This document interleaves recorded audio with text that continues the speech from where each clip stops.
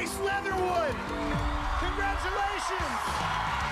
You are the winner! Bryce Leatherwood wooed country music fans the first time he appeared on the Voice US stage during the second episode of Season 22 on September 20th, 2022. His voice and typical cowboy appearance in the audition had viewers at home and the audience in the theater cheering. Judges recognized his talent, and nearly all became interested in getting him onto their team.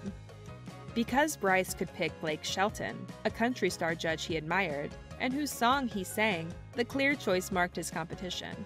Ultimately, he won the season of the TV show and was signed to record an album in mid-December 2022.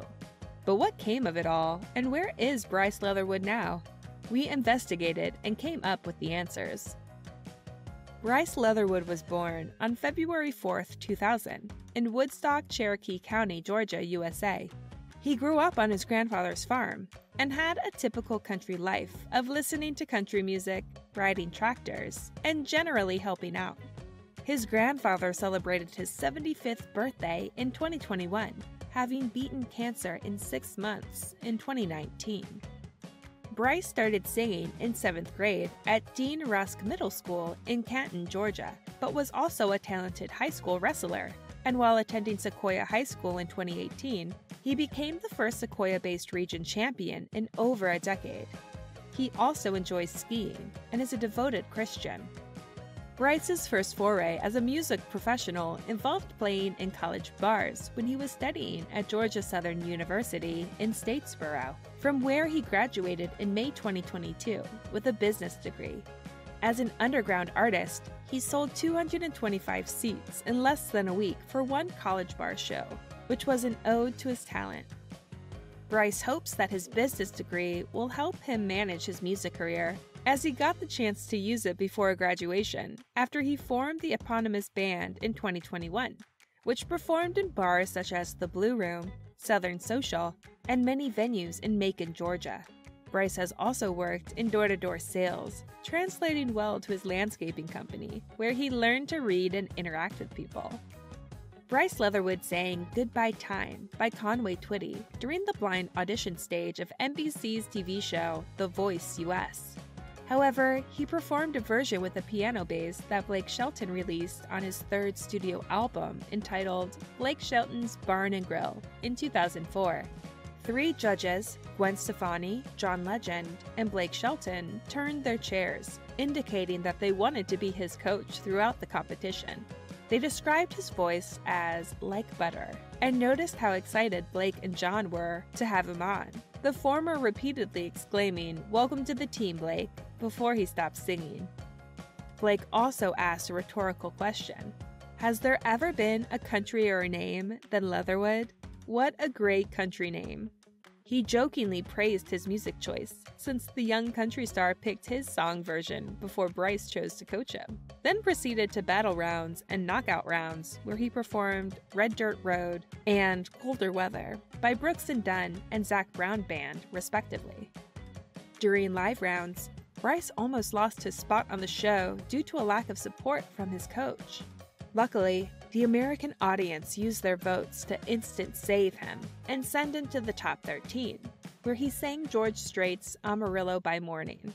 In hindsight, he thinks Blake knew that country music fans would vote to keep him and let the other team member go through, meaning that this was a strategic move to retain both singers in the competition.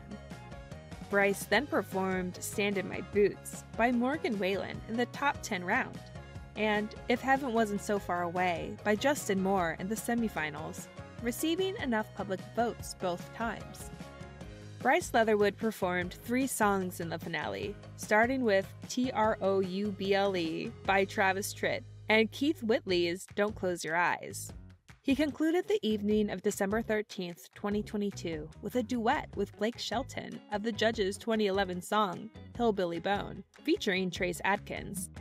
After receiving enough support, Bryce was crowned the winner of Season 22 of The Voice. The other Team Blake contestants, Bodie and Braden Lape, placed in the top 5.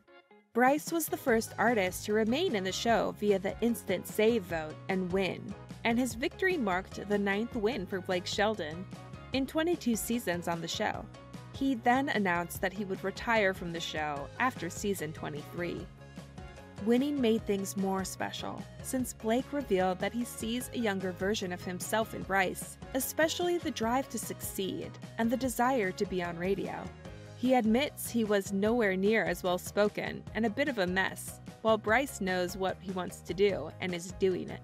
Bryce won $100,000 and a recording deal with Universal Music Group, with Blake promising to be there for him because he sees himself as an older brother to the young artist. In contrast, Bryce sees Blake as a best friend, an incredible coach, and someone he relates to and wants to be like one day. As proof, Blake's 2023 New Year resolution was to hear Bryce on the radio throughout the year. Bryce just wants to impact more people's lives with his music and personality, make them happy, dance, or cry. Bryce never hid the fact that he would have been content with not winning, because he saw 5 winners during the finale. After he prayed on stage, he told Bodie and Morgan Miles how proud he was of them. He was so overjoyed to make his dreams come true, and his family proud, that the audience would have heard him sobbing if confetti and loud cheers hadn't muffled the sound. However, his win received a mixed reaction, especially from fans of other coaches or music genres other than country. Social media, such as Twitter and Instagram, were filled with posts suspecting that the show was rigged in favor of the country music genre, or an artist with Team Blake. They mentioned country singers such as Cassidy Pope, Danielle Bradbury, Craig Wayne Boyd, and Todd Tilghman as great examples. Viewers also noted that other contestants had dynamic performances and rich vocals, while Bryce stuck to one monotonous style until the end. Online comments arose enough buzz that TV Line immediately interviewed Bryce, asking for his opinion. He said that the night before the finale, he briefly thought winning was impossible. However, he was comforted by the fact that, in his view, more fans started voting for him after the Amarillo by Morning performance. Furthermore, Bryce loved singing If Heaven Wasn't So Far Away, and knew his rendition of TROUBLE in the final would be the most fun he'd have. However, on the day, Bryce didn't think he'd receive special treatment. Instead, he kept thinking, "All right, watch this," to prove his worth. He added that country music fans are impactful, not unfair or biased, and that it's about who you are as an artist, not only based on voice.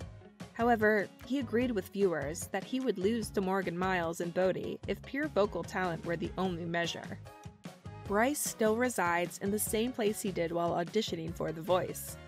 However, when Music Mayhem magazine interviewed him, he revealed his plans to move from Statesboro, Georgia to Nashville, Tennessee, but had to figure out his home scenario and save his money before settling there. Bryce also admits to not being the best songwriter, especially of song verses, and is practicing both alone and with others. Moreover, he hopes collaborating with talented and successful people in Nashville will help him evolve. In his opinion, artists need to be writers to provide input and apply changes that would make songs unique to them. He kept things quiet until a fellow season 22 finalist, Morgan Miles, who became one of his best friends, posted a Twitter behind-the-scenes update from a studio on January 16, 2023, revealing that the two recorded an original song they wrote, but didn't specify anything about its release. In an NBC interview, Bryce said that he wants to release an album or two in the next couple of years, but that he's fine with playing shows and festivals if it makes people happy. Many artists use the prize money to buy things they've always wanted, or even splurge on unnecessary items and lavish gifts. Bryce is different. He considers himself still a broke college kid, doesn't care how high the reward is, but will invest the prize money and never even see it, but reveal that his family is exempt from his money-saving goal and spent significant money during Christmas after his victory because they deserved it so much. Bryce believes that staying young, broke, and hungry will help him thrive more than if he wanted to grow from his newfound minor wealth.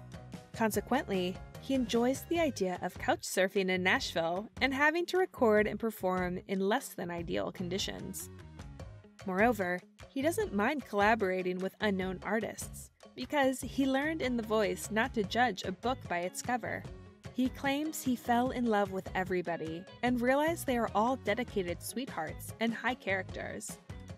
As of late February 2023, Bryce has yet to release original music. However, he wrote some songs with contestants from his season of the talent show.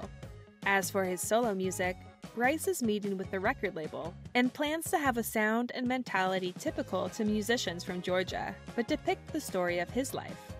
Bryce stated that his ideal sound is a mix of southern rock, traditional country, and modern country, and plans to take Blake's advice to be adaptable but always remain who he is.